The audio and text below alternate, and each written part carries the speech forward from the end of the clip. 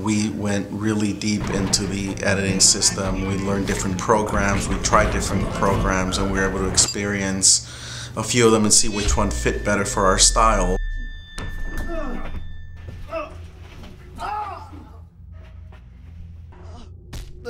And one of the interesting classes we had was really studying Star Wars, the original Star Wars, before it